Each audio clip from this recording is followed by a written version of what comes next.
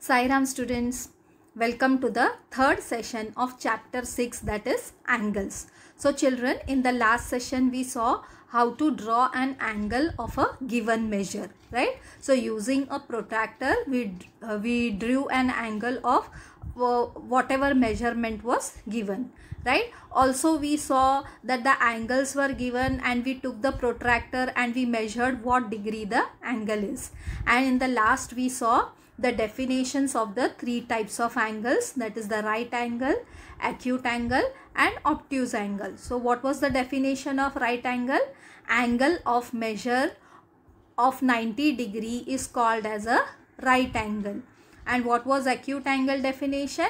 Angle whose measure is less than the right angle, that is 90 degree, is called as the acute angle. And what was the definition of the obtuse angle? Angle whose measure is more than 90 degree, right? More than the right angle, that is 90 degree, is called as the obtuse angle, right?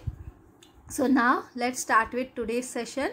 So today we are going to see about the parallel and perpendicular lines. So you can see here on the screen, children, the parallel lines. Now the first picture which is there, it is about the bars which are there on the window, right? So this is your window and these are the bars which are parallel to each other, right? And the second figure is of a ladder, right? The steps, that is called as ladder, for which you used to climb if you want to take if any object is kept up, so you require a ladder to bring it down. So this is a ladder. So you can see, children, these two lines which are there over here, these are parallel lines. Also you can see these two, these are the steps of the ladder, so these are also parallel to each other. So parallel lines are those which are parallel to each other. They never meet each other, right? How much ever you stretch the line, it will always remain parallel to each other. The next, so the definition of parallel lines is, parallel lines do not intersect, that is they do not cut each other, no matter how far they are extended on the either side. So same thing I told you, children, parallel lines, they never meet each other, they do not intersect, that is they do not cut each other, right? So how much ever you extend the line on the either side, they will never meet each other, right? So those are the parallel lines. So parallel lines are those which do not intersect, that is they do not cut each other, no matter how far they are extended on the either side. Now next have a look at the perpendicular lines. So on the screen you can see, children, now this first figure, if you can see, it is a right angle. So right angle means it is 90 degree. That means it is perpendicular to each other. Now the second figure which you can see over here, it is a pole, and a pole is standing pole is there, right? And its shadow, it is falling on the, this is the shadow which is falling on the ground, right? So if you see this shadow which is falling on the ground, that means this line, it is perpendicular, right? So now let's see the definition of perpendicular lines. When two lines, they form an angle of 90 degree with each other, they are said to be perpendicular to each other, right? So the two lines, when they form an angle, they form an angle of 90 degree, right? With each other. So that's why they are called as, these two lines are perpendicular to each other, and that is called as a perpendicular line. Now you can see here, children, this is the page of a notebook, right? So if you can see, children, in this notebook, these are your parallel lines, right? And you can see this side, right? So this is your perpendicular line, right? So that is your perpendicular line, and these lines are called as the parallel lines, right?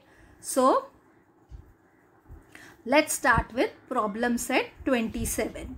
Give two examples of parallel lines you can see in your environment. So just now we saw two examples, children, of the parallel line. So you will write, first is steps on the ladder and second is bars on the window. I showed you on the screen the bars of the window, they were parallel to each other, and the steps on the ladder also, they were parallel to each other. Now let's move to the second one. Give two examples of perpendicular lines you can see in your environment. So again we have seen that the angle formed by the pole and its shadow on the ground, that was perpendicular to each other. Also the second example is adjacent sides of wooden planks or books, right? The adjacent side means like this. This is your book, right? So this is your adjacent side, right? Plank means nothing but it's a wooden table, right? So that wooden table also, if you see, it will also look like this, perpendicular, right? So these are the two examples. You can write various other examples also, children, okay? So the next one is, look at the pictures given below. Decide whether the lines given in each picture are parallel or perpendicular to each other and write the answer in the box. So now let's see the figures. Now see, the first figure is what? Tell me, children, whether it is parallel or perpendicular, right? So what is the definition of parallel line? They do not intersect each other. They never cut each other, right? And they even if you extend the line also, they will never meet each other. So your first one is parallel line. So you will write it as, you will write the answer as parallel lines, right? Now let's move to the second figure. Now just see the diagram, children. What is there in the second figure, right? Does it look parallel? No, right? Because you can see an angle is formed, right, which is a right angle. It forms a 90-degree angle on this side also and the left hand side also. So which line it is? It is a perpendicular lines, right? Let's move to the next one. Now see the figure, the third figure you see, and tell me what is it? It's a parallel line.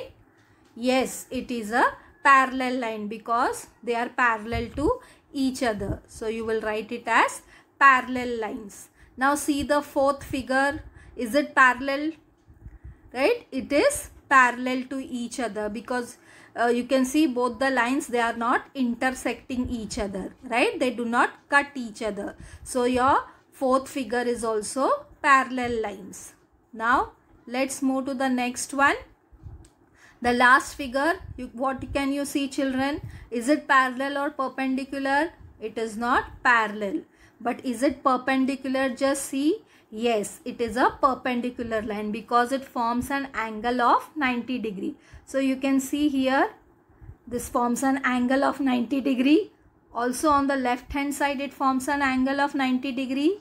Then if you see down, it forms an angle of 90 degree on both the sides. So that means this is also a perpendicular line. So with this, children, we finish problem set 27, right? So children, let's revise the whole chapter again. So first we saw, children, about the right angle. The right angle, it is always 90 degree, right? So next we saw about the acute angle. The acute angle, it is less than 90 degree. Then we saw about the obtuse angle. The obtuse angle, it is more than 90 degree. Then we saw, children, about the components of the angle. That is how, what are the components of the angle, and then we saw about the how to name an angle. So what here you can see the angle ABC, right? So this angle ABC, it has got two lines, that is BA and BC, right? So this is your line BA and this is your line BC, right? So BA and BC, they are called as the arms of the angle, right? After that, children, we saw that the common point is B, which is also called as the vertex of the angle, because the line A and the line C, it is going from the point B, right? So B is called as the common point, or it is also called as the vertex of the angle. Then we saw, children, how to name an angle. So an angle, it is named by 3 letters, right? So the letter which is there in the middle, it represents the vertex of the angle. So we name the angle as angle ABC or angle CBA. We can name it both the way around, angle ABC or angle CBA. Also we can name it as angle B, right? We can name it as also angle B, because B is the common point. So that's why we can name it as angle B. Then children, we saw about what is the symbol used for the angle. The symbol which is used for the angle, you can see here, this is the symbol. So you can write that symbol instead of angle, right? And you can write it, that symbol, and say ABC or angle CBA or angle B, right? So this is the way you can name the angles by using the symbol. Then children, we saw about the protractor, right? So the protractor, it is used to measure a particular angle, right? So this protractor, it contains 0 to 180 degree, and this 0 to 180 degree, it is clockwise also and it is anti-clockwise also, right? So protractor, it is used to measure an angle and also to draw an angle according to a given measure. And this protractor, it is semicircular in shape. So using this protractor, as I told you, we can measure a particular angle. So angle ABC is given. So what you are going to do, you are going to keep the center of the protractor on the common point B, right? And by seeing the angle, you can recognize that it is an acute angle, right? So from your right hand side, you can see, you will start measuring it, right? 0, 10, 20, 30, 40. So the blue line is coming on 40 degree. So you will write it as measure angle ABC is 40 degree. Similarly, children, you can also draw an angle of 40 degree, right? So first what you will do, first you will draw a line BC, right? So you'll draw the line and you will name it as BC. Then you will keep the center of the protractor on point B, and you will start from your right hand side, where you will see where this 40 degrees. So 0, 10, 20, 30, 40. So you'll make a point near 40 degree, and then you will join both the points and you will name it as A as the third point, right? And then you will write measure angle ABC is 40 degree.